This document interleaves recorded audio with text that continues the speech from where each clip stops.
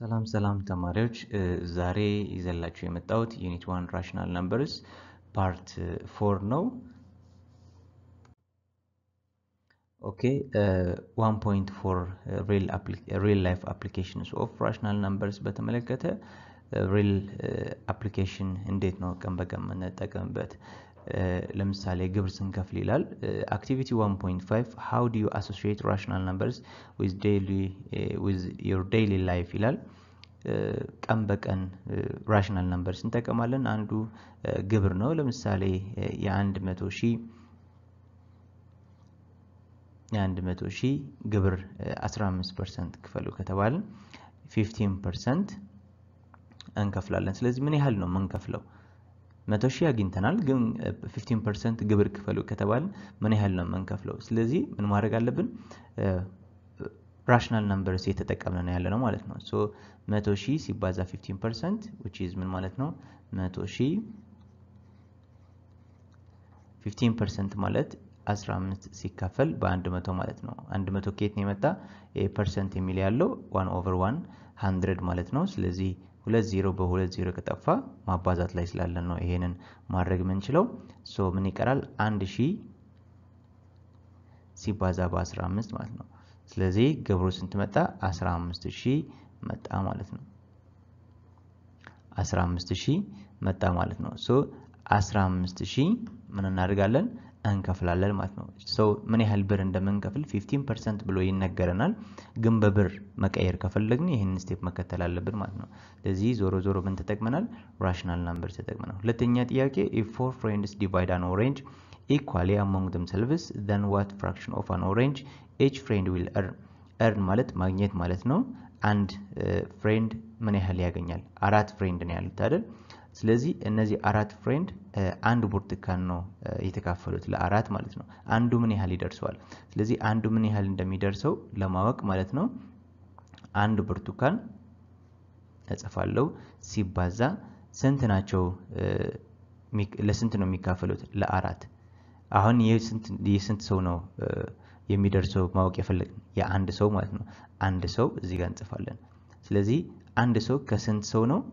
ከአራት ሰው ምን ያህል እንደሚደርሰው ያባዛን ነው ስለዚህ ከምንድነው የምናባዛው ከአንድ ብርቱካን ማለት ነው አንድ ብርቱካን ነው የተሰጠን ስለዚህ 1/4 ያገኛል የብርቱካኑ 1/4 ያገኛል ኦኬ ሁለት ብርቱካን ሲሆንስ ወይም 3 ብርቱካን ቢሆንስ 3 ብርቱካን ቢሆን ደግሞ አንድ ሰው ከአራት ሰዎች ምን ያህል ያገኛል 3/4 ያገኛል ስለዚህ ብርቱካኑ ስንት ነው 3 ብርቱካን ነው ነገር ግን አንድ ሰው ምን ያህል ያገኛል 3/4 ያገኛል ማለት ነው የአንድ ብርቱካን 3/4 ያገኛል ለምን 3 ብርቱካን ለአራት ሰው ብናካፍለው ምን ይሆናል ሙሉ አያገኙም ለምን 3 ብርቱካን ነው እነሱ ደግሞ አራት ናቸው ግን ስንት ያገኛሉ 3/4 ስለዚህ ሩብ ይጎለዋል ለአንድ ብርቱካን አንድ ሰው እንዲበላ ማለት ነው ኦኬ ሶስተኛ ጥያቄ a house broker Dancho receives a commission of 1.5% of the selling price at a house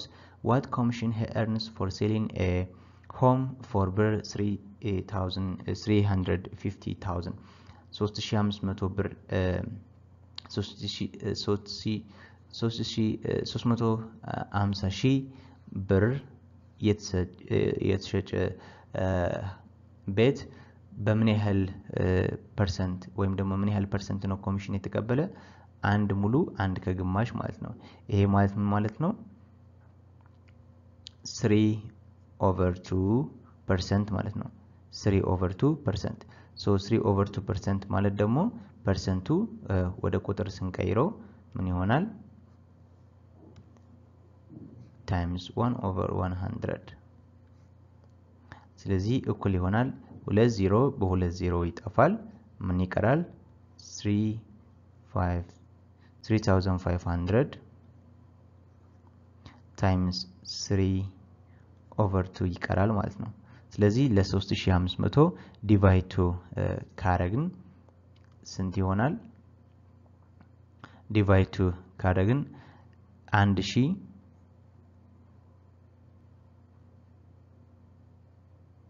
750 ይሆናል ሲባዛ በስንት በ3 ስለዚህ ሲባዛ በ3 እናርገው ኦኬ 5250 ይሆናል ማለት ነው።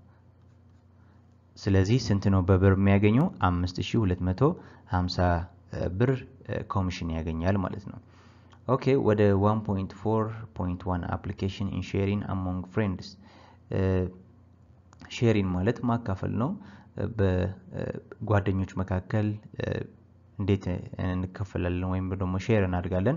rational numbers are used to express a fraction of a whole in the sharing among individuals ማለት የአንድ ሰው የሚካፈልበት ወይም ደግሞ የሚደርስበት ለማወቅ ማለት ነው። ኦኬ ኤግዛምፕል 1 ምንድነው የሚለን ያለው the cost ወይም ደግሞ price of 1 kilogram meat was 300 ብር 5 men decide to eat and contribute money equally what is the amount of each person will contribute? ይሄ ጥያቄው ምንድነው? የአንድ ኪሎ ስጋ ምን ያህል ብር ነው ዋጋው? 300 ብር ነው። ኦኬ 5 men decide to eat ይላል። 5 ሰዎች ለመብላት ተስማሙና ከዛ በእኩል ደግሞ ምን ያደርጋሉ? ብር ያዋጣሉ ማለት ነው። ለምን እኩል ነው የበሉት። what is the amount of each person will contribute? ስለዚህ ብር ምን ያህል ነው አንድ ሰው መክፈል ያለበት? ከአምስቱም አንዱ ምን ያህል ነው የሚያዋጣው? 300 ብር ለመሙላት ማለት ነው። የአንዳንዳቸው የሚያዋጡት ብር እኩል ነው። ነገር ግን የአንድ ኪሎ 300 ስለሆነ 300 ለመሙላት ነው እኩል የሚያዋጡ ማለት ነው። 300 ለመክፈል እኩል የሚደርሳቸው ስንት ነው? ብሩ 300 ብር ነው አንድ ኪሎ። ስለዚህ አንድ ኪሎ 300 ከሆነ አንድ ሰው ምንድነው መክፈል ያለበት? የ300 ብር 1/5 ስንት ነው ብለን ነው መያዝ ያለብን። ስንት ይሆናል? 300 ሲካፈል ለ5 ማለት ነው። 300 ማለት ደግሞ ምን ማለት ነው? 60 ሲባዛ በ5 ማለት ነው። so 5 by 5 ካንስል ካደረግን ሲምፕሊፋይ በጣም መለማመድ አለባችሁ። ስንት እናገኛለን? 60 ብር እናገኛለን ማለት ነው። 60 ብር እናገኛለን። so ምን ማለት ነው? 1/5 ማለት እዚህ ጋር ያደረጉት ምንድነው? ከአምስቱም ሰዎች አንዱ ምን ያህል ማዋጣት እንዳለበት ነው።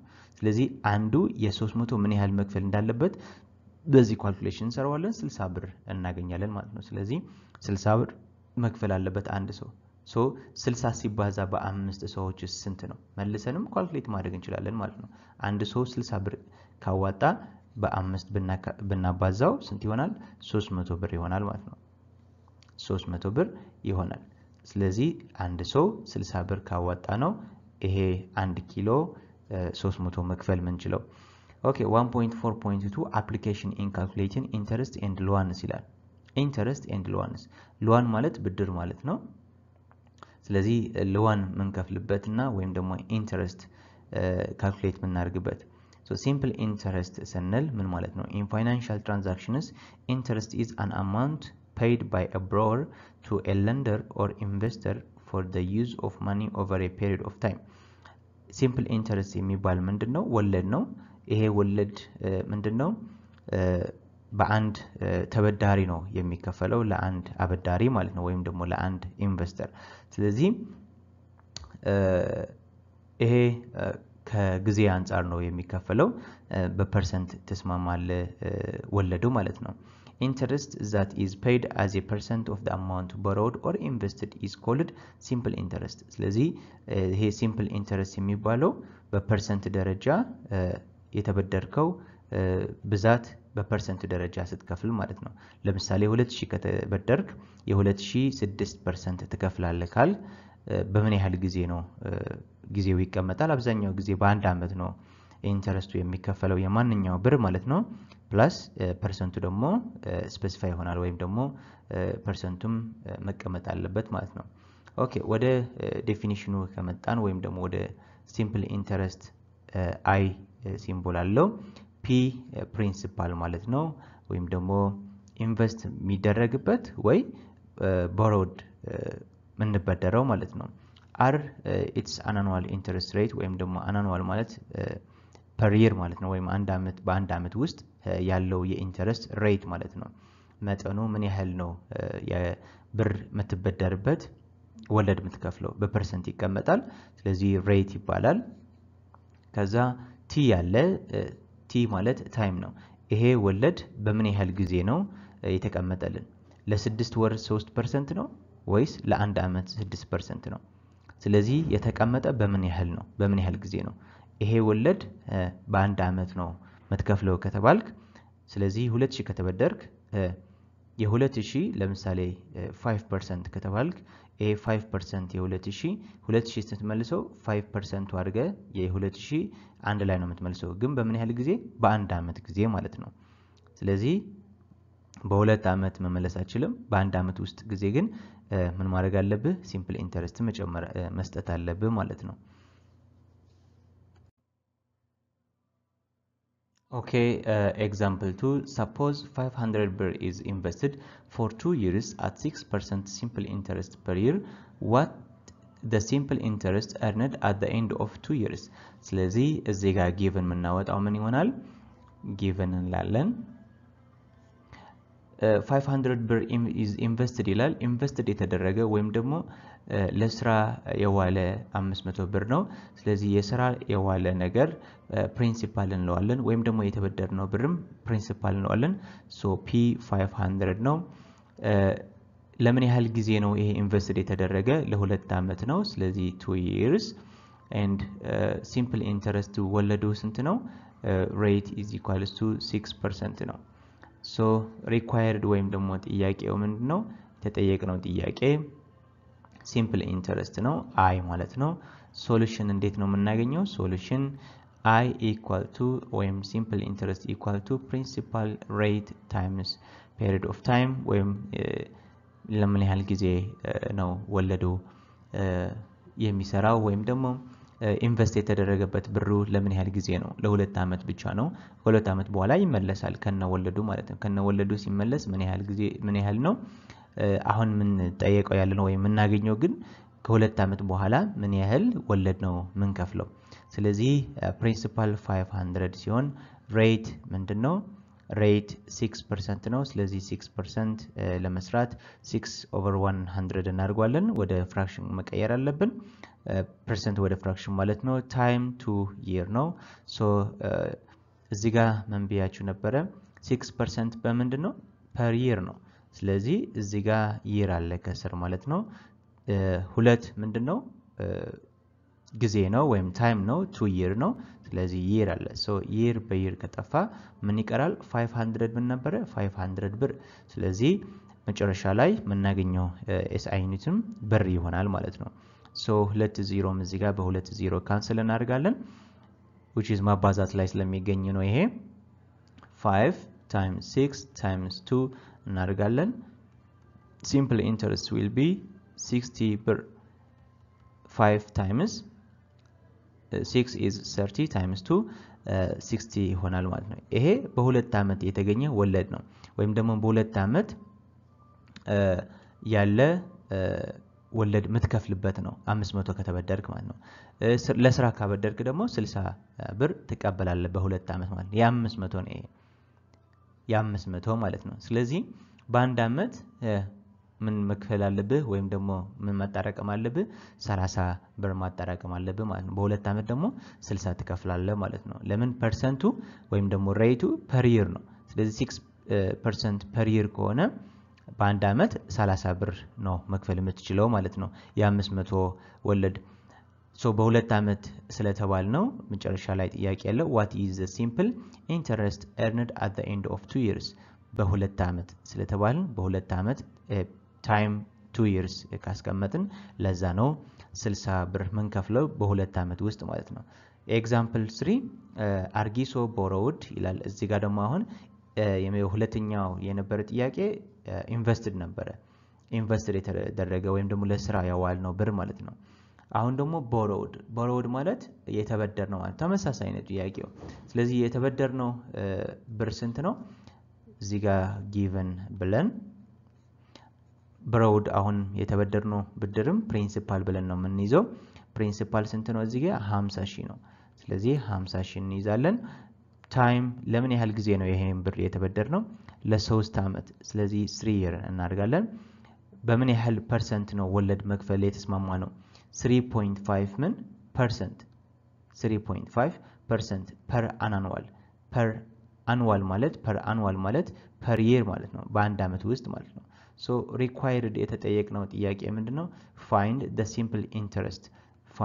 simple interest I ማለት ነው so solution እንዴት አድርገን ነው የምናገኘው I equal to P times R times T so I equal to P ማለት principal ወይ ደግሞ ኢንቨስት የሚደረግበት ምንበደርበት borrowed ማለት መበደር ማለት ነው ምንበደርበት ብር ነው የምንጽፈው እዚህ so 50000 ስለተበደርን 50000 እንጽፋለን times rate is 3.5 over 100 እናደርጋለን 3.5 over 100 ስለዚህ 3.5 over 100 ያደረኩበት ፐርሰንት ወደ ፍራክሽን እየቀየርኩት ነኝ per year ስለሚርም እዚህ ጋር year እንጽፋለን ከስር times time ምንድነው ለምን ያህል ጊዜ ነው የተበደርነው ለ3 አመት ስለዚህ year by year ካንስል ማድረግ እንችላለን 50000 ምንድነው ብር ነው so SINTም ፋይናሊ በብር ነው መመለስ ያለብን 20 በ2 0 ከጠፋ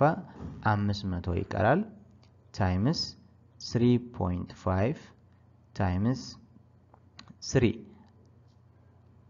actually ብር ነው so የዚህ calculation ስንት ነው 5250 ብር ይሆናል ይሄ ምንድነው በ3 አመት ምንከፍለው ወለድ ማለት ነው ባንኩ ካበደረን ለባንኩ ምንሰጠው ማለት ነው 50000 እንመልሳለን ተጨማሪ ደግሞ ከ50000 በላይ የ50000 ተጨማሪ 5250 ብር እንከፍላለን ማለት ነው ስለዚህ ምንድነው የተበደርነው መመለሳችን አይቀርም ግን የተበደርነው ብር ሲሰጡን ወለድ የተስማማነው ወለድ 3.5 አለ በአንድ አመት ማለት ነው 3.5% አለ ስለዚህ የዚህ 50000 3.5% ሬት በ3 አመት ምን ያህል ብር ነው መስጠት ያለብን 50000 እና 5250 ብር ተጨማሪ አድርገን ለባንኩ እንሰጣለን ወይም ለአበደረን እንሰጣለን ማለት ነው ስለዚህ ተመሳሳይ ነው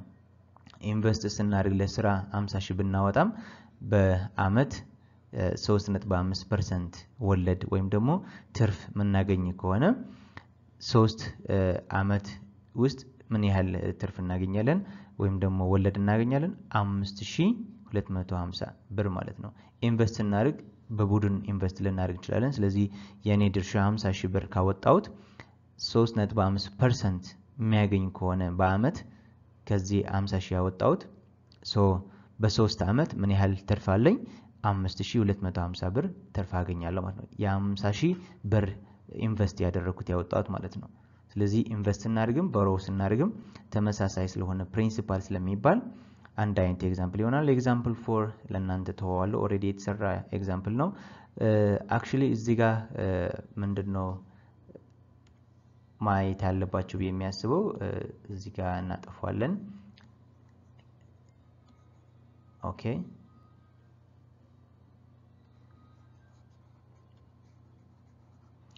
Okay, ጥያቄው ምንድነው በዋማ plans to place his money in a deposit that matures in 3 months ለምን ያህል ጊዜ ለ3 ወር ማለት ነው ለ3 ወር and the principal is 10000 ብር principal ስንት ነው already principal እንደሆነ የነገራችሁ ነው 10000 እንደሆነ ማለት ነው and 5% interest earned annually 5% interest አለው calculate how much he earns in 3 months በ3 ወር ጊዜ ማለት ነው ስለዚህ principal 10000 ነው 10000 ብር ነው ታይም ለምን ያህል ጊዜ ነው ለ3 ወር ነው ስለዚህ 3 ወር አሁን እዚህ ጋር ምንድነው 3 months ማለት በአመት ሲጻፍ ምንድነው አንድ አመት 1 year 12 ምን አሉት 12 months ወይም ወር አሉት ስለዚህ 3 ወር ምን ያህል አመት ይሆናል so y ወይም ደግሞ x እንበለው x ለማግኘት ክሪስ ክሮስ እናደርጋለን x እኩል ይሆናል x ሲባዛ በ12 ማንዝ ነው ይሄ የሚሰራው ያለው አሁን አንዳንዳችሁ እንዴት እንደዚህ ይመጣል ምናምን ስለምትሉት ለዛ ነው አንዳንዳችሁም ስለምታውቁት just 3/12 አድርጋችሁ መስራት ትችላላችሁ ሬት ታይም ማለት ነው ወይም የሰጠን ጊዜ so 12 months times x equal to 1 year times 3 months እናደርጋለን so x ለሆነ ጥያቄው over 12 months ማድረግ አለብኝ ይሄ የማቴማቲክስ ህግ ነው so months በmonths ይጠፋል እዚህ ጋርም 12 months በ12 months ይጠፋል ምን ይቀራል x ይቀራል ማለት ነው x እኩል ይሆናል ምን 3/12 year ይቀራል ማለት ነው 3/12 year so ይሄን ሁሉ ያሳየዋችሁ ለምንድነው እዚህ ጋር given የሚጽፈው ከየት እንደመጣ ለማሳየት ነው ማለት ነው ፖዝ ያደረጋችሁም ይሄንን እንዴት እንደመጣው 3/12 year ያመጣውት ስቴፕ ማየት ይችላልላችሁ ኦኬ አሁን ወደ ምን እንሄዳለን ወደ ሶሉሽን እንሄዳለን ማለት ነው given ጨርሰን ወደ ሶሉሽን እንሄዳለን so 3/12 ምንድነው year ነው 3/12 year so ሬቱ ስንት ነው 5% ነው 5% per year annually ማለት per year ማለት ነው so ጥያቄው ኢንተረስት ነው ምን ያህል earn ያደርጋል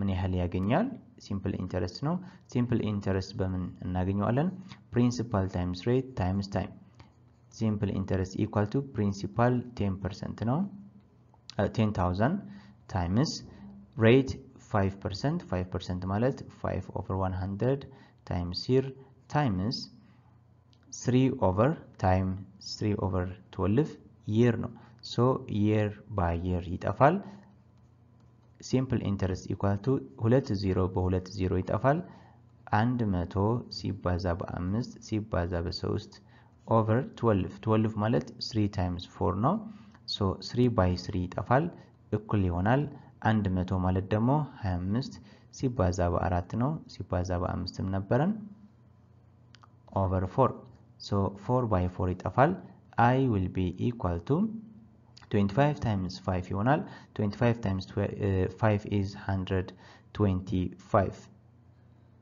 25 times 5 ይቀራል 25 ከየት ነው ያመጣሁት 100 በምን መጻፍ ይችላል 25 ሲባዛ በ4 መጻፍ ይችላል so 4 በ4 ካንሰል እንዲሆን ማለት ነው so 25 times 5 ደግሞ ስንት ነው 125 ብር ይሆናል ማለት ነው ስለዚህ በ3 ወር ምን ያህል ብር ነው መክፈል ያለበት የ10000 ወለድ 125 ብር መክፈል አለበት 10000 ሲመልሰው 125 ብር መክፈል አለበት ለ3 ወር ጊዜ ስለሆነ ማለት ነው ሶ ምን ያህል ብር ነው የሚያገኝ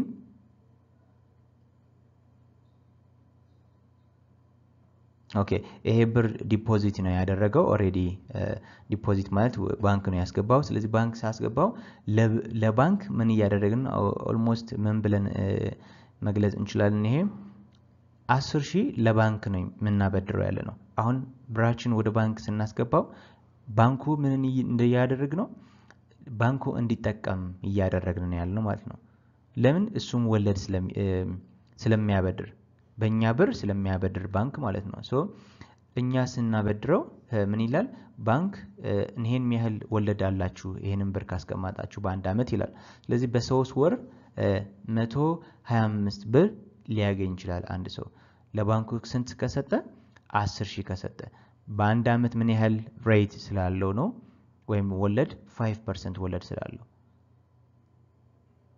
ስለዚህ ይሄ አንድ አፕሊኬሽን ነው በባንክ ውስጥ በባንክ ሲስተም የሚሰራበት አግባብ ማለት ነው ስለዚህ እዚህ ምን ማረው ያለው በተግባርም የሚሰራ ትምህርት የተማርን ያለው ማለት ነው ኦኬ እዚህ ጋር ይላል therefore the interest after 3 months is 125 ብር መጨረሻ በ3 ወር ውስጥ 125 ብር ነው የሚያገኘው ኦኬ ወደ ሲምፕል ዲስካውንት ማለት ቅናሽ ማለት ነው ዲስካውንት ስለዚህ ምን ያህል ቅናሽ ነው ያለው ሲምፕል ዲስካውንት ማለት ምን ማለት ነው ኦኬ if a lender deducts in advance the interest due on a loan the amount deducted is called the discount አሁን ዲስካውንት ምንለው ምንድነው አንድ ሌንደር ወይም ደግሞ የሚያበድረን ሰው ዲዳክት ማለት ደግሞ መቀነስ ነው ምን ይቀንስናል the interest ኢንተረስት ማለት ወለዱ ማለት ነው ወለዱ ከሚሰጠን ብር ወለዱ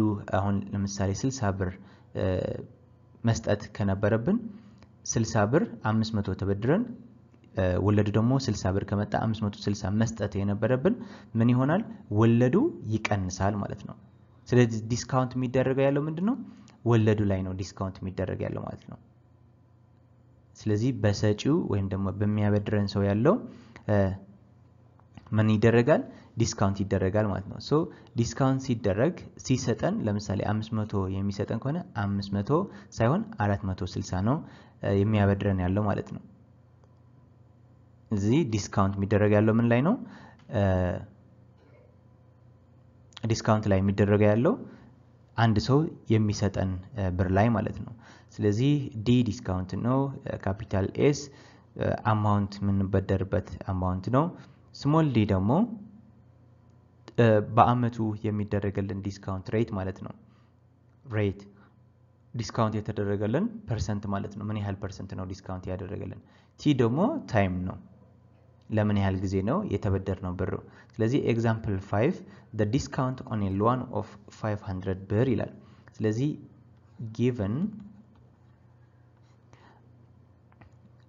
the discount ይላል ዲስካውንት ለ500 ብር ማለት ነው 500 ብር ምንድነው loan ነው ስለዚህ የተበደርነው ብር ማለት ነው ሶሪ የተበደርነው ብር እዚህ ምን እንለዋለን ምናበድረው ወይም ምንበደረው ሲምፕል ኢንተረስት ላይ ስንሰራ ፒ እንለው ነበረን ወይም ፕሪንሲፓል እንለው ነበረን ሲምፕል ዲስካውንት ላይ ደግሞ ምንበደረው ወይም ምናበድረው ምን እንለዋለን ኤስ እንላለዋለን ሲምፕል ዲስካውንት ማለት ነው ሶ ኤስ 500 የተበደርነው ማለት ነው 500 ብር ነው ስሞል ዲ ደግሞ ምንድነው ስሞል ዲ ምን ያህል ነው ፐርሰንቱ 6% ይላል ስለዚህ 6% ወለድ አለው ማለት ነው 6% ምን አለው ወለድ አለው ዲስካውንት ሬት ማለት ነው አሁን ዲስካውንት የተደረገልን የወለዱ ዲስካውንት የተደረገልን ወይም ቅናሽ የተደረገልን ምን ፐርሰንት ነው 6% ማለት ነው ኦኬ ቲ ታይም ነው ምን ለምን ያህል ጊዜ ነው ይሄ ዲስካውንት የተደረገልን ለሁለት አመት 6% ዲስካውንት ተደርጓል ስለዚህ required ወይም ጥያቄው ምን ይሆናል የተጠየቅነው ጥያቄ ሲምፕል ዲስካውንት ነው ስለዚህ ሲምፕል ዲስካውንት ካፒታል ዲ ነው ሲምፕል ዲስካውንት ምን ይሆናል ሶሉሽን ካፒታል ዲ ወይም ሲምፕል ዲስካውንት እኩል ይሆናል ል1 የተበደርነው ኤስ ስሞል ዲ ደግሞ ዲስካውንት ሬት ነው ምን ያህል ነው ዲስካውንት ቅናሽ የተደረገልን በፐርሰንት ቲ ደግሞ ታይም ነው ስለዚህ ዲ ኢኳል ቱ 500 ታይምስ 6% ማለት 6/100 ማለት ነው ታይምስ ቲ 2 year ነው ይሄ ቅናሽ የተደረገልን 6% በምን ያህል ጊዜ ነው አኑዋሊ ወይም በአንድ አመት ነው ስለዚህ year and 2 year by year ይጠፋል simple discount equal to 500 times 6 times 2 over 100 የነበረ 20 በ0 ይጠፋል so 5 times 6 times 2 ብር ይቀራል ማለት ነው so simple discount will be 60 ብር ስለዚህ በፐርሰንት 6% ዲስካውንት የተደረገልን በብር ምን ያህል ነው 60 ብር ይሆናል ማለት ነው ለስንት ነው ለሁለት አመት ስለዚህ ለሁለት አመት 60 ብር ነው ዲስካውንት የተደረገልን so the borrower receives 450 ብር 500 ብር ያበደረን ሰው ቅናሽ 6% አድርጌላችኋለሁ ካለን ምን ማለት ነው 440 ብር ነው ምን ሰጠው ማለት ነው and must pay back 500 ብር at the end of 2 year ስለዚህ ምን ማለት ነው ኦሬዲ የሰጠን ብር ወይም ደግሞ የተሰጠነው ብር ስንት ነው 440 ብር ማለት ነው እኛ ምን ከፍለው ደግሞ ምንድነው 500 ብር እንከፍላለን ማለት ነው በሁለት አመት ውስጥ ይሄ ማለት ምን ማለት ነው ሲሰጠን 60% የ500 6% ዲስካውንት አድርጌላችኋለሁ ካለን 6% ዲስካውንት ማለት ምን ማለት ነው? 440 ብር ምን እናደርጋለን? the borrower receives ማለት ነው። ወይም ደግሞ አበዳሪ ምን ይቀበላል? ምን ያህል ተበዳሪ ምን ይቀበላል ብል 500 ሳይሆን 440 ብር ነው የሚቀበለው። ይሄ 440 ብር ተቀብሎ ስንት ይከፍላል? and must pay back 500 ብር at the end of 2 years 500 ደግሞ ብር ይመልሳል ማለት ነው። ስለዚህ simple discount ወይም ደግሞ the discount on a loan of 500 ብር ማለት ነው። የ500 ዲስካውንት የተደረገልን 6% ስንት እንቀበላለን? 440 ብር እንቀበላለን ማለት ነው።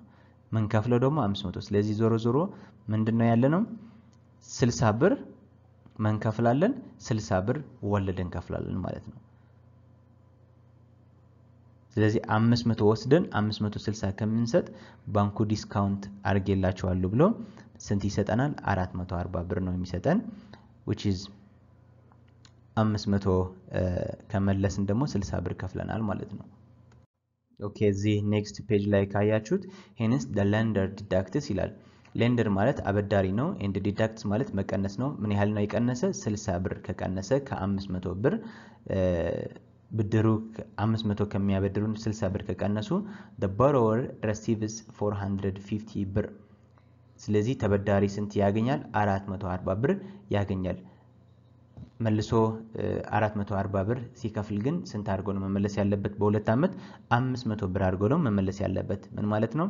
ዲስካውንት ነው የተደረገለት 6% ለ500 ብር። ስለዚህ ዲስካውንት ተደርጎለት 440 ብር የተሰጠው 500 ብር አድርጎ መስጠት ያለበት በሁለት አመት ውስጥ ምን ማለት ነው? 60 ብር ወለድ እየሰጠ ነው ያለው ማለት ነው። ኤግዛምፕል ስድስተኛው ኤግዛምፕል ዱካም borrows 1200 ብር for 10 months at a simple interest rate of 15% per year determine the discount። ስለዚህ simple interest rate 15% ያለው 1200 ብር borrows ወይም ተበድረዋል። ፕሪንሲፓል ማለት ነው 1200 ለምን ያህል ጊዜ? ለ10 ወር ማለት ነው። ሶ 10 months የሚል ያለው ወደ year መቀየር አለብን which is 10/12 year አድርገን እንጽፈዋለን። ኦሬዲ እንደምታዩት ተሰርቷል፣ ሶሉሽን አለው። ስለዚህ 1200 ምንድነው? ሲምፕል ሉዋን ነው ወይም ደግሞ ኤስ እንለዋለን። ስሞል ዲ ደግሞ ምንድነው? 15% ሬቱ ነው። ምን ሬት ነው? ያንድ ሲምፕል ኢንተረስት ሬት ኦፍ 15% per year በአንድ አመት ያለው ሬት ነው ወይም ወለድ ነው። and የወለዱ ፐርሰንት ወይም ደግሞ የቅናሽ የተደረገልን የወለዱ ሳይሆን እዚህ ላይ ሲምፕል ዲስካውንት ላይ ስንሰራ ሬት ወይም ፐርሰንቱ ምንድነው የምንለው? ሲምፕል ዲስካውንት ወይም ደግሞ ዲስካውንት ሬት እንለዋለን። ምን ያህል ነው ዲስካውንት የተደረገልን በፐርሰንት። ታይም ቲ ነው ስሞል ቲ ለምን ያህል ጊዜ ነው ይሄ ዲስካውንት የተደረገ? ለ10 ወር። ስለዚህ 10 ወር በየር ነው መቀየር ያለብን። ለምን? ቲ በየር መጻፍ ስላለበት ሶ 10/12 year አድርገን እንሰራዋለን ማለት ነው። ታይም እንዴት ነው የምንቀይረው? ልክ ከዚህ በፊት እንዳየነው ማለት ነው። 10 months ከተባል 10 months ከተባል በአመት እንዴት አድርገን እንጽፈዋለን? አንድ አመት ስንት ወር አለው? 12 ወር አለው። ስለዚህ 10 ወር በአመት እንዴት አድርገን መጻፍ እንችላለን? ሶ ኤክስ እንለዋለን። ክሪስ ክሮስ የሚባል አለ። ኤክስ ከማን ጋር እናባዛዋለን? ከ12 ጋር ማንዝ እናባዛዋለን። አሁን ማባዛት ምልክት ያላረኩት ምንድነው? ከኤክስ ጋር እንዳይቀላቀልብን ነው። እኩል ይሆናል 1 year times 10 months። ስለዚህ ኤክስ እየፈለኩ ስላለሁት ምን ማድረግ ነው ያለብን? over 12 months ማድረግ አለብን። ተመሳሳይ በቀኝ በኩል over 12 months። አሁንም ይሄ ለምንድነው የሚሰራ ያለሁት? አንዳንድ ተማሪዎች እዚህ ላይ በጣም ሊከብዳቸው ስለሚችል ከየት እንደመጣ የ10 months በወር ሲጻፍ ምን ያህል አመት እንደሆነ ለማሳወቅ ነው። ስለዚህ ምን ይቀራል 1 year times 10 ማለት 10 ማለት ነው over 12 year ስለዚህ 10 ወር በአመት ሲጻፍ 10 ሲካፈል ለ12 year ይሆናል ማለት ነው ኤክሰርሳይዝ 1.6 ከሄድን እዚህ ጋር ሐሳብ ነው የሚሰጣችሁ a 10,000 face value discount note has a term of 4 months the simple discount rate is 6% find the amount of discount አሁንም ዲስካውንት ለማግኘት ነው የምንሰራው ስለዚህ ጊቭኖቹ ምን ይመስላሉ ኤስ ወይም ደግሞ የተበደርነው ብር ወይም ደግሞ ምናበድረው ኢንቨስትመንት አድርገው ምንድነው 10000 ነው and ለማን ያህል ጊዜ ነው ለአራት ወር ነው ስለዚህ አራት ወር 4 months እኩል ይሆናል በአመት መጻፍ አለባችሁ and discount rate discount የተደረገልን rate ምን ያህል rate ነው 6% ነው ስለዚህ ይሄንን ምን ላይ ታስገባላችሁ simple discount ወይም ደግሞ amount of discount ለማወቅ ምን እናደርጋለን d times s small d t አድርገን እንሰራዋለን ማለት ነው ስለዚህ matter of calculation ይሆናል ከዚህ በኋላ ያለው ሁለተኛ person borrowed ብር 40000 at 5% simple interest per year what is the interest owed in 10 years ስለዚህ borrowed ማለት principal ማለት ነው ይሄ በዲስካውንት የሚሰራ አይደለም ስለ ዲስካውንት አይደለም የሚጠይቀን እንዳትሳሳቱ a person borrowed ብር 40000 ይላል ስለዚህ የዚህም እዚህ ጋር እንጽፈዋለን ምን ያህል ብር ነው የተበደረው principal 40000 እናርጋለን ከዛ ለምን ያህል አመት ነው ለ10 አመት ስለዚህ ታይም ለ10 አመት ይሆናል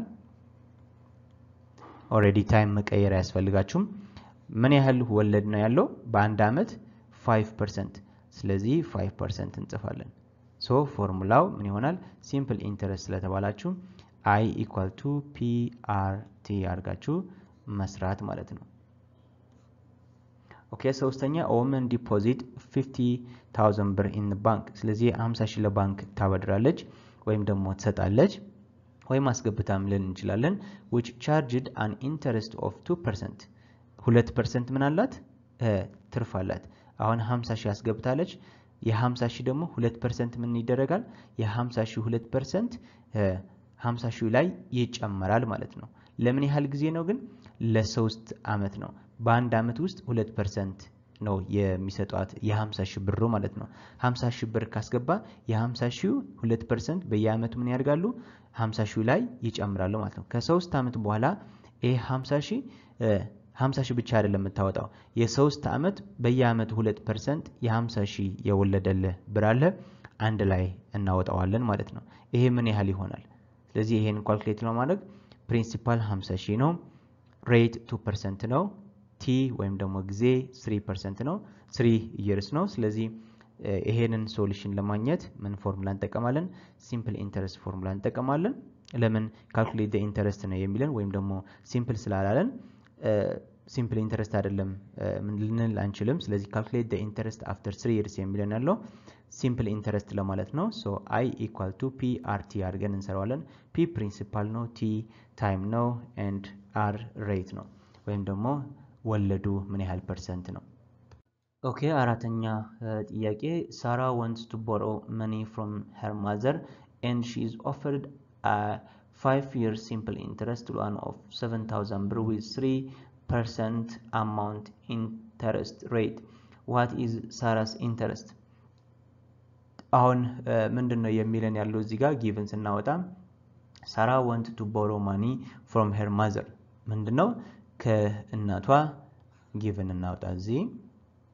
ከእናቷ ብር መበደር ፈልጋለች and she is offered a 5-year simple interest ስለዚህ ለምን ያህል ጊዜ ነው ለ5 አመት 5 year simple a 5-year simple interest loan of 7000 ስለዚህ 7000 simple interest ነው ያለው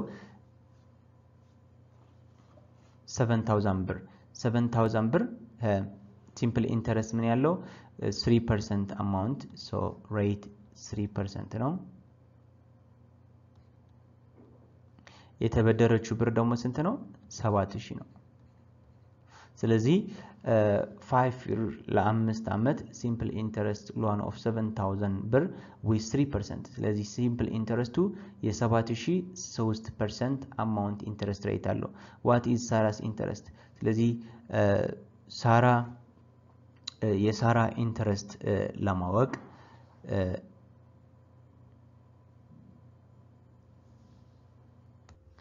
ሶ ሪኳየርድ ደግሞ ምን ይሆናል? አይ ይሆናል ወይም ደግሞ ኢንተረስት ሲምፕል ኢንተረስት ነው የሚጠየቀው ያለ ነው። and solution will be I equal to PRT so I equal to P ወይም ደግሞ ፕሪንሲፓል ማለት የብድሩ ማለት ነው ወይም ኢንቨስት የተደረገበት። ስለዚህ ሳራ ተበድራ ነው 7000 በምን ያህል ሬት ተስማምታለች? በ3% 3/100 ማለት ነው ታይምስ ለምን ያህል ጊዜ? ለ5 ዓመት and then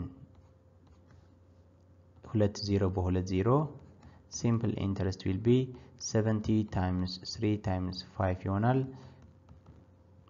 70 times 3 is 210 ነው። 210 times 210 times 5 እናደርጋለን 1050 ማለት ነው 1050። most of time ካልኩሌተር መጠቀም ያለባችሁን ካልኩሌሽን ሲሰሩ በእጃችሁ ብትሰሩ በጣም የተመረጠ ይሆናል ማለት ነው። ኦኬ ሶ የሳራ ኢንተረስት ምንድነው? 1050 ማለት ነው 1050። ይሄ ምን ማድረግ አለባት? ከ5 ዓመት በኋላ ለ7000 የተበደረችው 1050 ወለድ መክፈል አለባት ማለት ነው። ኦኬ ከዛ ኪ ተርምስ አሉን። ፍራክሽን ማለት ምን ማለት ነው? ዲኖሚኔተር ማለት ኑሜሬተር፣ ፕሮፐር ፍራክሽን፣ ኢምፕሮፐር ፍራክሽን፣ ሚክስድ ፍራክሽን፣ ተርሚኔቲንግ ዴሲማል፣ ሪፒቲንግ እነዚህ በዚህ ዩኒት የተማርናቸው ቃላቶች ናቸው። ኢምፖርታንት ስለሆነ ነው እዚህ ጋር ኪ ተርምስ ብሎ ያመጣልን። ስለነሱ ተመልሳችሁ ማየት ይችላልላችሁ። ዴፊኒሽናቸውም ሪቪው ሳማሪ አላችሁ። ሶ እዚህ ሳማሪ የዚህ ዩኒት rational number are closed number the operation of addition subtraction multiplication no rational numbers ማለት closed number under the operation of ማለት በምን አግባብ በመደመር በመቀነስ በማባዛት ላይ የሚሰሩ ናቸው። the operations addition and multiplication are ይላል። operation of addition and multiplication ምን ናቸው?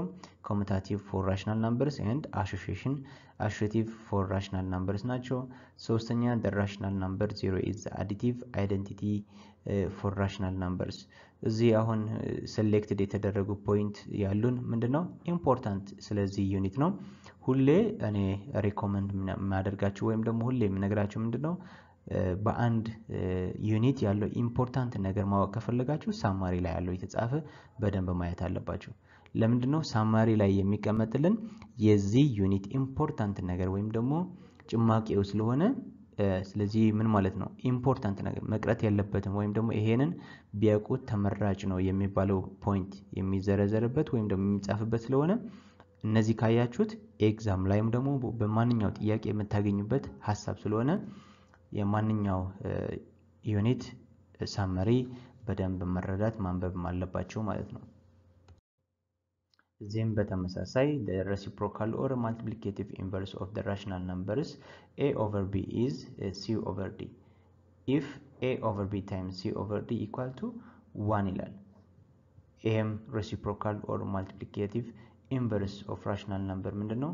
a over b ካለን a over b is c over d if መቼ ነው ግን ይሄ የሚሆነው? a over b times c over d እኩል ሲመጣ ማለት ነው። ይሄ ማለት ነው 1 over 2 ካለን so የ1 over 2 multiplicative inverse ምንድነው? 2 over 1 ማለት ነው። ይሄ ግዴታ መምጣት አለበት፣ አንድ መምጣት አለበት። ሌላም 3 over 4 ካለ የ3 over 4 ስንት ነው? 4 over 3 ነው።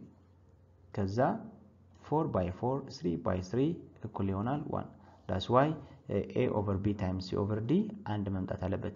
if ማለት እነዚህ a over b times c over d እኩል ይሆናል አንድ ከሆኑ a over b ምንድነው is c over d reciprocal ወይም ደግሞ multiplicative inverse of rational number is rational number a over b a over b rational number multiplicative inverse ምንለው ወይም reciprocal ምንለው የትኛው ነው c over d ነው ለምሳሌ ይሄንን አልፋቤት ተን reciprocal or multiplicative inverse of the rational number 3 over 4 is 4 over 3 ይሄንን በምን መረዳት ትችላላችሁ the reciprocal or multiplicative inverse of rational number 3 over 4 ወደዚህ አልፋቤት ሳንሄድ ቀጥታ ምን እናደርጋለን ቁጥር በቁጥር እንስራው 3 over 4 is 4 over 3 የሶስት አራተኛ የራሽናል ነምበር 3 አራተኛ ማልቲፕሊኬቲቭ ኢንቨርስ ወይም ደግሞ ሬሲፕሮካሉ የትኛው ነው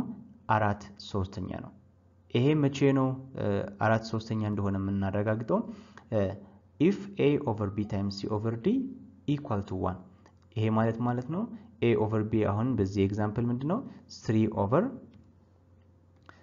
over 4 ነው አይደል ስለዚህ 3 over 4 is እንላለን is 4 over 3 which is c over d ማለት ነው times c over d ማለት ደግሞ 4 over 3 ነው እኩል ይሆናል ስንት ብሎናል እኩል ይሆናል 1 ይሄ ደግሞ እናረጋግጠው 1 እንደሆነ 3 by 3 ከጠፋ 1 ነው 4 by 4 and so 1 equal to 1 is true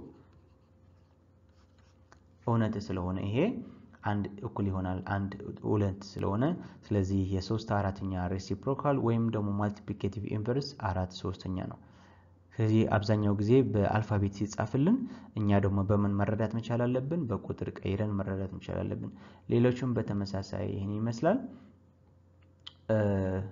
ኦሬዲ ተማርናቸው ነው ይሄንን ብታጠኑት ማክራችኋለሁ ወይም ደግሞ ይሄን በደንብ በታነቡ በጣም አሪፍ ነው የተማርናቸው ትምህርትም ስለሆነ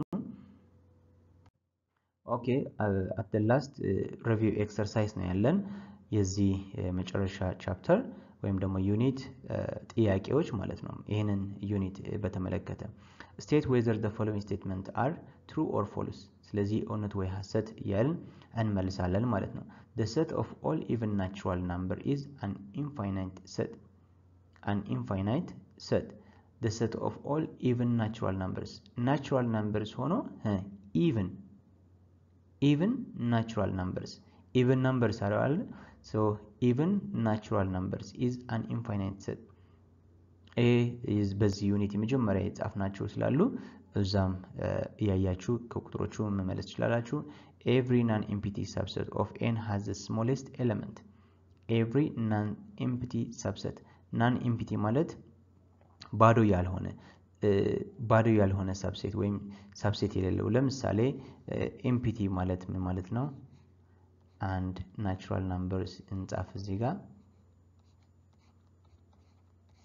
አንድ ሴት አለን ይሄ ፓረንቴሲስ ደግሞ የአንድ ሴት እንዲህ ነው የሚጻፈው ቀንፍ አይደረግም ሶ የዚህ ሳብሴት ምንድነው ኢምፒቲ ሳብሴት አለ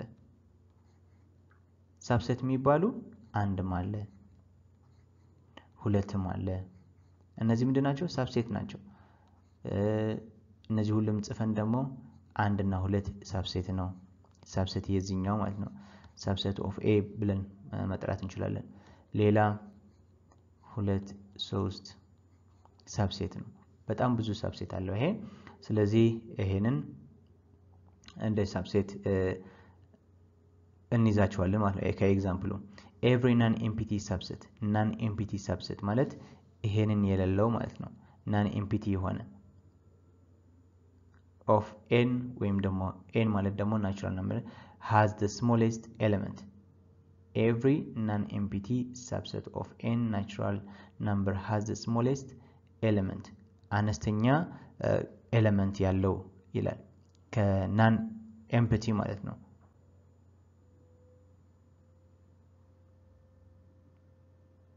smallest element ይላል smallest element ያለው ለምሳሌ ይሄንን ናን ኤምፕቲ ነው ምን አለው smallest element አለው አንድ ቁጥር አለው ማለት ነው which is true every integer can be identified with a rational number identified ያደርግልናል ወይ integer number every integer number ኢንቲጀር ምንላቸው ኔጌቲቭ እና 0 ፖዚቲቭ ቁጥሮች የሚያካትልን ነው can be identified with a rational number identified ልናደርገው እንችላለን with rational number of course rational number ነው integer for each rational number one can find the next rational number for each rational number one can find the next rational number and ብለን ስንት እናገኛለን 3 አይደለም 2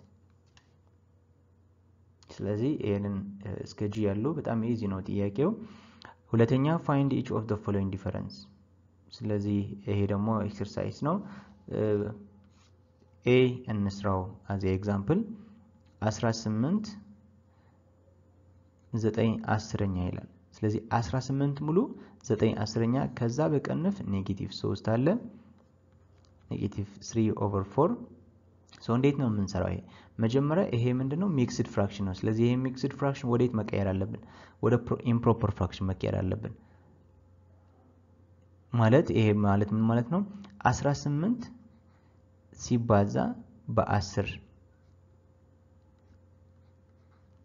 ከዛ ምን ማድረግ ከ9 መደመር እንዲህ አድርገን ነው የምንቀይረው ማለት ነው አንዳንድ ተማሪዎች አዲስ ስለሆናችሁ ለዚህ ትምህርት ማለት ነው and ማይነስ እናድርግና minus 3/4 so ኔጌቲቭ ከኔጌቲቭ ጋር ሲባዛ ፖዚቲቭ ይሆናል ፖዚቲቭ 3 አራተኛ እንቀይረዋለን ማለት ነው ፖዚቲቭ የተቀየረበት ምክንያት እዚህ ጋር ኔጌቲቭ ማባዛት ላይ ይገኛል that's why ቅንፍ የተደረገልን ማለት ነው ኦኬ 18 ሲባዛ በ10 ስንት ነው 180 ነው 189 ይሆናል ከ9 ስንደምረው divide 10 plus እናድርግ 3/4 እዚህ ጋር ደግሞ ሁለት ፍራክሽን ምን ደምረው እንዴት ነው ሁለት ፍራክሽን የስረኛው አንድ አይነት ከሆኑ ለምሳሌ 4 ከሆኑ 4 ጽፈን 189 ሲደመር 3 አድርገን በቀላሉ እንሰራዋለን አሁን ግን ከስር ያሉ ቁጥሮች ሁለቱም የተለያዩ ናቸው 4 እና 10 ሶ ምን እናደርጋለን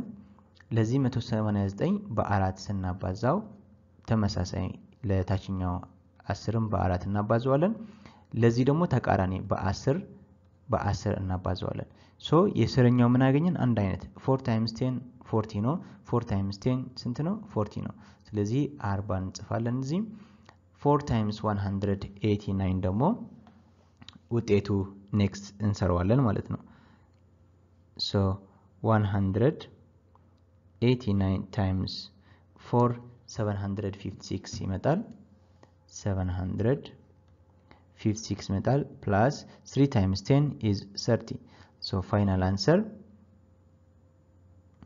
786/40 መልሲ እናገኛለን ማለት ነው ኦኬ ሶስተኛ ደግሞ ሲምፕሊፋይ ነው ይሄ በጣም ኢንተረስትድ የሆነ ትምህርት ነው ሲምፕሊፋይ እንዴት ነው የምንሰራው ወይም ደግሞ ስለ ሲምፕሊፋይ ጎበዞች ለመሆን ማልቲፕሊኬሽን ላይ በጣም ጎበዝ መሆን አለብን ማልቲፕሊኬሽን ላይ በደንብ መያዝ መቻል አለብን ማለት ነው አሁን ኤግዛምፕል ኤ እንየውና ኔጌቲቭ 18 በ5 ሲካፈል ለ935ኛ ሲባዛ ይላል በቅንፍ ኔጌቲቭ 3 7ኛ ስለዚህ እዚህ ምንድነው ማድረግ ያለብን መጀመሪያ በቅንፍ ውስጥ ያለውን እንሰራለን ከዛ ቦድማስ የሚባል ህግ ስላለን ከዛ ወደ ማካፈል ከዛ ወደ ማባዛት ምናምን ያልን እንሄዳለን ሶ እዚህ ላይ ምንድነው የምናደርገው ኔጌቲቭ 18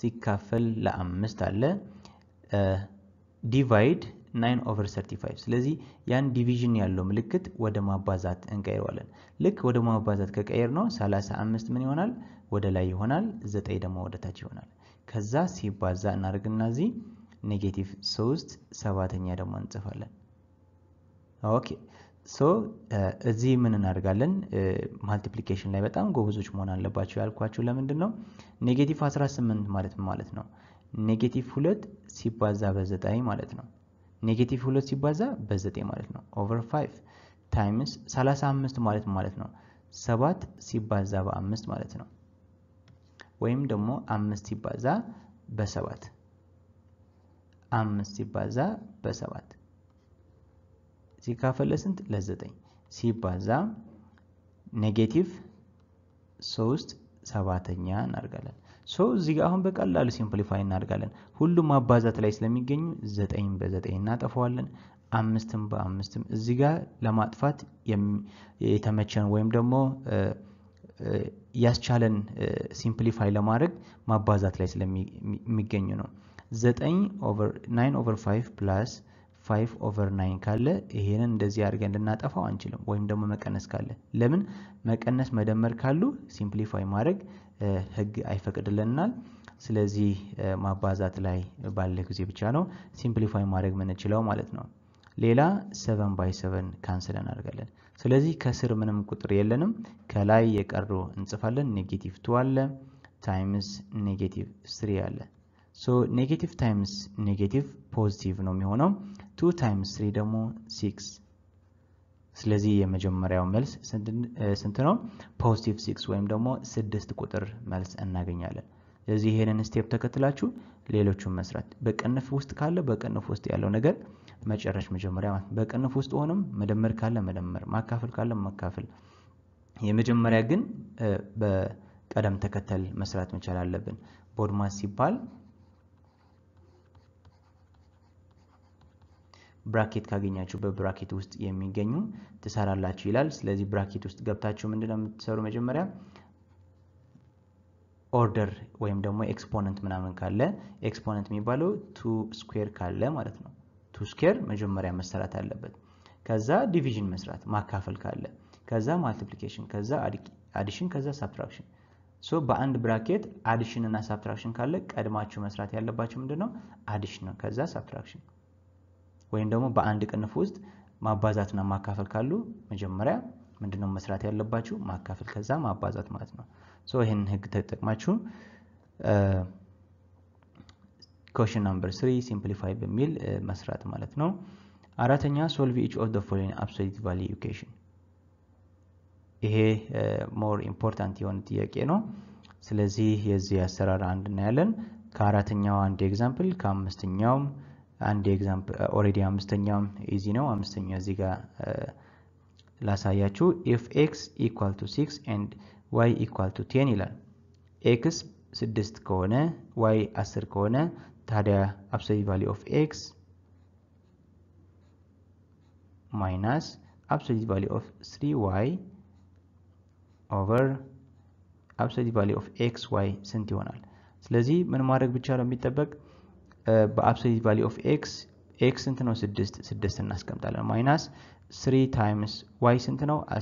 10 ማስቀመጥ ኦቨር x ስንት ነው? 6 ሲባዛ በy y ስንት ነው? 10። ስለዚህ ይሄን መመለስ ማለት ነው። መልሱ ስንት ይሆናል? አብሶሉት ቫልዩ ኦፍ 6 አብሶሉት ቫልዩ ውስጥ ያለው ቁጥር ከአብሶሉት ቫልዩ ሲወጣ ፖዚቲቭ ሆኖ አብሶሉት ቫልዩ ትርጉም ምንድነው? ፖዚቲቭ የሚቀየርልን ነገር ነው። ሶ 6 ማይናስ 3 times 10 ስንት ነው? 30 ነው። absolute value of 30 is positive 30 ይወጣል። ማይናስ ውጪ ስለነበረ ነው። over 6 times 10 is 60 60 absolute value of 60 is positive 60 ይወጣል። ሶ የላይኛው መቀነስ መጀመሪያ መስራት አለብን which is negative 24 over 60 ይሆናል። ሶ negative 24 ማለት 2 times negative 2 times 12 ማለት ነው። ይሄንን የሰራውት ለምንድን ነው?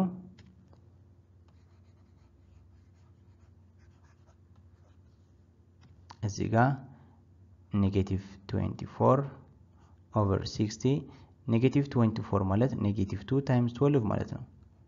ሶ ኔጌቲቭ 2 ታይምስ 12 አድርጌ የጻፍኩት ለኔጌቲቭ 24 60 ምን ማለት ስለሆነ 5 ታይምስ 12 ስለሆነ ሶ 12 by 12 ካንስል ይሆናል። መልስ ስንት እናገኛለን? ኔጌቲቭ 2 ኦቨር 5 እናገኛለን ማለት ነው። አንዳንዴ በቾይዝ ላታገኙ ትችላላችሁ። ኔጌቲቭ 24 ኦቨር 60 ብላችሁ መልስ ያገኛችሁት ቾይዝ ውስጥ ላታገኙ ትችላላችሁ። ስለዚህ ሲምፕሊፋይ ማድረግ አለባችሁ። ሶ ሲምፕሊፋይ ማለት ማባዛት ማለት ነው። ማባዛት በደንብ ካወቃችሁ 60 እንዴት አድርገን መበተን እንችላለን? 60 በተለያየ መንገድ መበተን ይችላል። በተለያየ መንገድ 30 ሲባዛ በ2 60 ነው።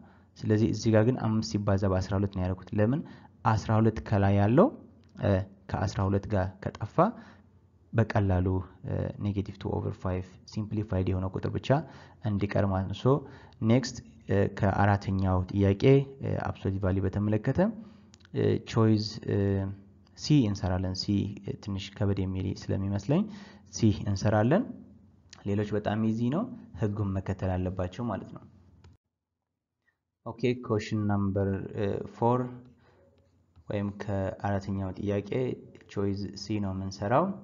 3 times 4x minus 1 absolute value of 4x minus 1 ነው minus 5 equal to 10. ሶ የመጀመሪያ ስቴፕ የሚሆነው ምንድነው? ምን አለን? absolute value of x equal to x ከመጣልን x ምን መሆን አለበት?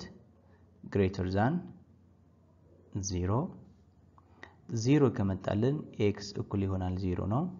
ወይም ደግሞ ኔጌቲቭ x ከመጣልን x ምን መሆን አለበት? less than 0 ምን ማለት ነው?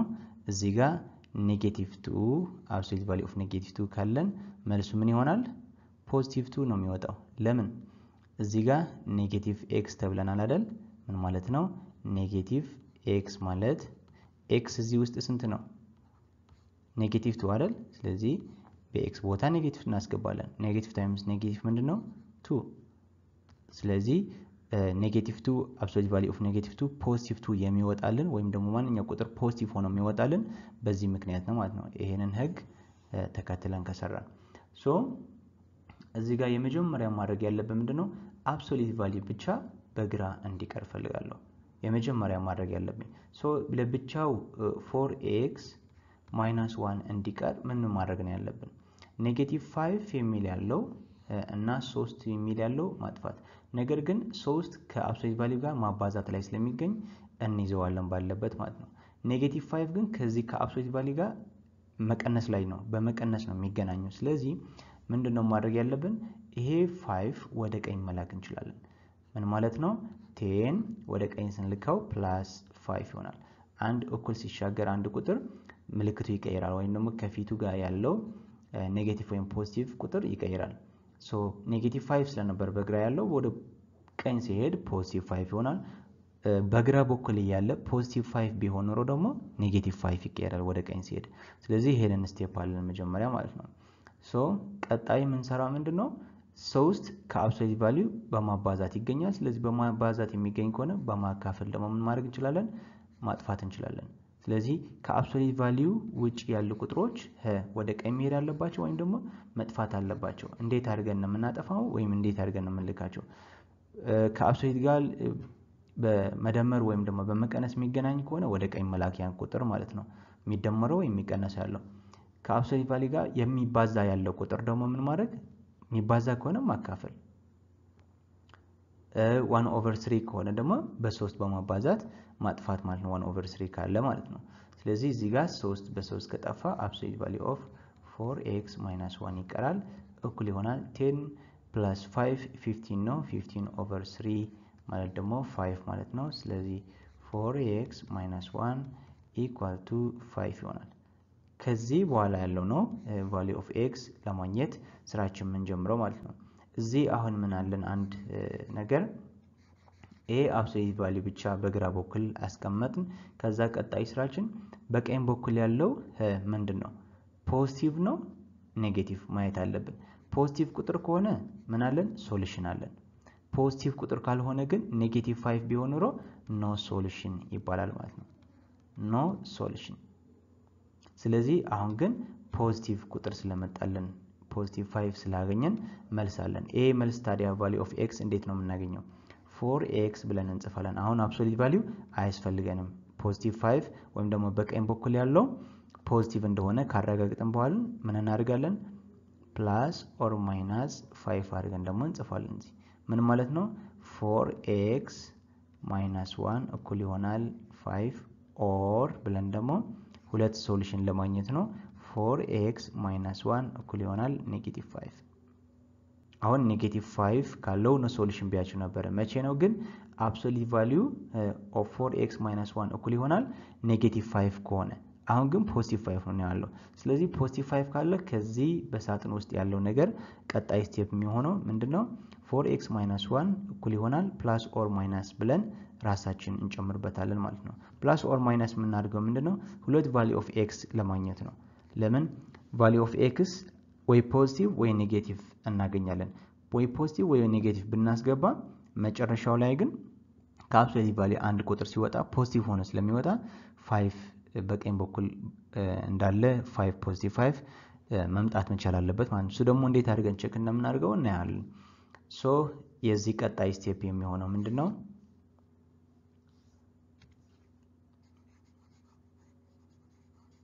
እዚህ ጋር ያለው ኤግዛምፕል ፖዝ ያደርጋችሁ ማየት ይችላልላችሁ ከመጥፋቱ በፊት ከጻፋችሁ ኦኬ ከዛ ኔክስት የዚህ ምን ይሆናል 4x - 1 እኩል ይሆናል 5 ደግሜ የጻፍኩት ነኝ 4x - 1 እኩል ይሆናል -5 እቺኛው ኦር ያልን ስለምንሰራ ያስታውስን ማለት ነው 4x እንላለን አሁን x ለማግኘት ግዴታ ምን ማድረግ አለብኝ ከx ጋር ያለው ነገሮች ማጥፋት አለብን ሶ መጀመሪያ ከx ጋር የሚደመር ወይም የሚቀነስ ካለ እሱን ወደ ቀኝ መላክ ሶ -1 መቀነስ ላይ የነበረ ከ4x ሶ በቀኝ በኩል ሲሄድ +1 ይሆናል ኦር እንላለን እዚህም በተመሳሳይ 4x -1 ከ4x ይቀነስ ነበር ስለዚህ -5 በቀኝ አለኝ +1 አርጋለሁ +1 ያደረኩት ምንድነው x ለብቻው እንዲቀር ከx ጋር ያሉ ቁጥሮች ማጥፋት አለብኝ ሶ ከx ጋር -1 ይቀነስ ነበር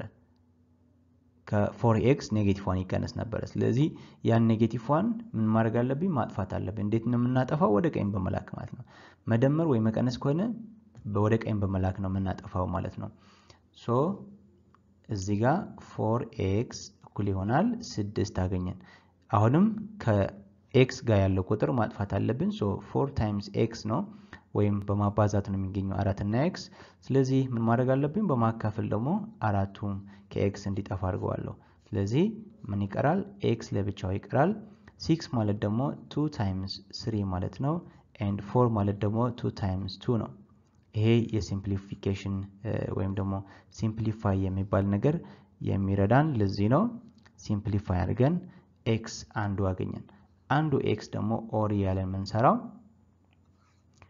4x እኩል ይሆናል -5 + 1 ማለት ነው -5 ማለት 5 ብር የተበደርነው አለ ማለት ነው ከዛ 1 ብር አንድ ሰው ከሰጠን ጊፍት ይሁን 1 ብርም ካገኘን ምን እናደርጋለን 5 ብድር ስላለን ከዛ ከብድራችን 1 ብር እንከፍላለን ማለት ነው ከዛ ምን ይቀራል 4 ብድር ይቀራል ማለት ነው ኔጌቲቭ በብድር ከያዛችሁት በጣም ኢዚ ነው ከዛ x ለብቻው መሆን ስላለበት divide by 4 እናደርጋለን እዚህ ጋር x ለብቻው እንዲቀር ካጠገው ያለው ቁጥር ምን ማድረግ ማጥፋት ነው ሶ ያን ቁጥር በመድነው የምናጠፋው divide 4 በማድረግ ስለዚህ በቀኝ በኩልም በተመሳሳይ 4 ከስር መጨመር አለብኝ ለምንድነው እዚህ ጋር በግራ በኩል 4 ስለጨመርኩ ማለት ነው እንጂ በቀኝ 4 ስላለ አይደለም ሶ 4/4 ይጠፋል ኦር እንላለን እዚህም በተመሳሳይ x ስንት ነው ያገኘነው -4/4 ማለት 4/4 1 ነው ሶ -1 መልስ እናገኛለን ስለዚህ x 3/2 ወይም ደግሞ x -1/1 -1 የምን መልስ ነው የዚህ ጥያቄ መልስ ነው ማለት ነው ሶ x 3/2 አድርጋችሁ ብትሞክሩት x -1 አድርጋችሁ ብትሞክሩት ምን ይመጣል በግራ በኩል 10 ይመጣል ይሄም ፖዝ ያደረጋችሁ መስራት ይችላልላችሁ ወደ ቼክ እንገባለን ማለት ነው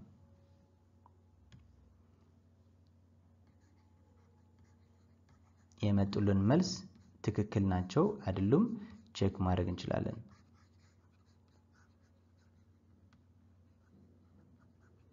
እንዴት አድርገን ቼክ እንደምናደርገው እዚህ ጋር አሳያችኋለሁ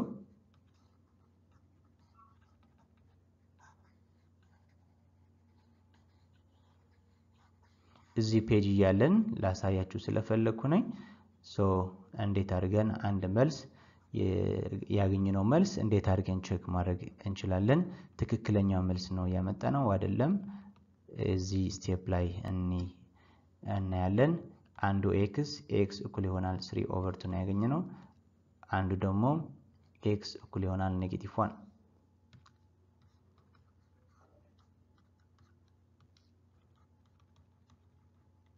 ኦኬ ሶ መጀመሪያ ጥያቄው ጽፏለሁ ጥያቄው ምንድነው 3 times absolute value of 4x ነው በx ቦታ አሁን የመጀመሪያ ቁጥር እናስገባለን 3/2 እናስገባለን ከዛ ሲቀነስ 1 ነው absolute value እዚህ ጋር በደንብ እንዘጋዋለን -5 እኩል ይሆናል 10 ስለዚህ በግራ በኩል ያለውና በቀኝ በኩል ያለው ሰርቼ ምን ማምጣት አለብኝ እኩል ማምጣት አለብኝ ይሄ ማለት ነው በግራ በኩል 10 ማምጣት አለበት መጨረሻ እኩል ይሆናል 10 ትሩ ስለሆነ ሶ ትሩ ማያመጣልኝ ከሆነ በግራ በኩል ያለው 20 30 የሚያመጣ ከሆነ ከበቀኝ በኩል ያለው 10 እኩል ስላልሆነ ምን አይደለም x እኩል ይሆናል 3/2 ያመጣውት ቫልዩ ትሩ አይደለም ወይም ትክክል አይደለም ማለት ነው ሶ 3 times 4 times 3/2 ማለት ነው 4 ማለት 2 times 2 ነው ሶ 2 times 2 ካረግን 3/2 2 by 2 ምን ይሆናል ካንስል ይሆናል -1 -5 equal to 10 so 3 times 2 times 3 ማለት ስንት ነው 6 ነው ሲቀነስ 1 absolute value of 5 okay 3 times 6 minus 5 is 6 minus 1 is 5 absolute value of 5 ላስት እናገኛለን ሲቀነስ 5 እኩል ይሆናል 10 so 3 ሲባዛ absolute value of 5 ነው -5 equal to 10 ስለዚህ 5 minus 5 አይደለም መስራት ያለብኝ መጀመሪያ መስራት ያለብኝ ምንድነው ማባዛት ነው so 3 ሲባዛ በ5 ስንት ነው 15 እዚህ ጋር ኦቨር እንዳይመስላችሁ 3 ሲባዛ በ5 15 ነው ሲቀነስ 5 ከዛ ከ15 5 ከቀነስን 10 ይሆናል so 10 is equal to 10 ስለዚህ ይሄ 100% ሹር ነን ማለት ነው x 3/2 በተመሳሳይ x equal to -1 ብላችሁም በx ቦታ -1 በማስገባት 10 እኩል ይሆናል 10 እንዲመጣላችሁ ቼክ አድርጉት